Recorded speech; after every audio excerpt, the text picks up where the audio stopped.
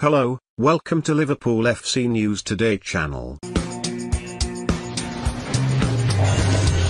Liverpool are reportedly looking to offload up to 5 players including Harry Wilson before the domestic transfer window closes at 5 p.m. on Friday. The Reds were clear in their transfer approach during the European window, with Kostas Tsimikas, Thiago, Alcantara and Diogo Jota joining the defending champions. But a big part of Liverpool's plan was to trim down Jurgen Klopp's squad, with 10 players being moved on. Thiago, Taiwo Awoniyi, Loris Karius and Marco Grujic have gone out on loan, while the likes of Dejan Lovren and Adam Lallana have moved permanently. However, there are still a number of players who don't feature in Klopp's plans for the campaign.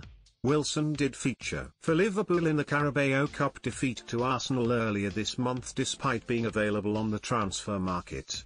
No bids were forthcoming though, with Liverpool reportedly demanding £20 million.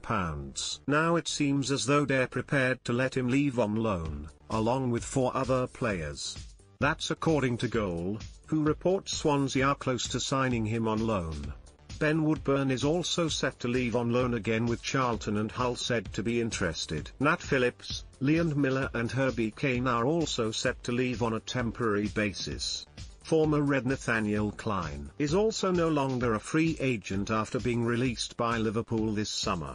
The full-back was Klopp's first choice on the right side of defence just 3 years ago.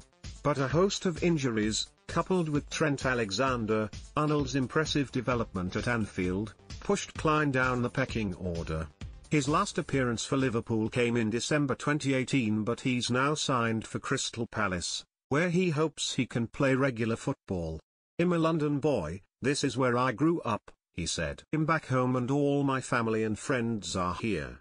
It's surreal being back, enjoying it, and hopefully I can just crack on and enjoy my football again."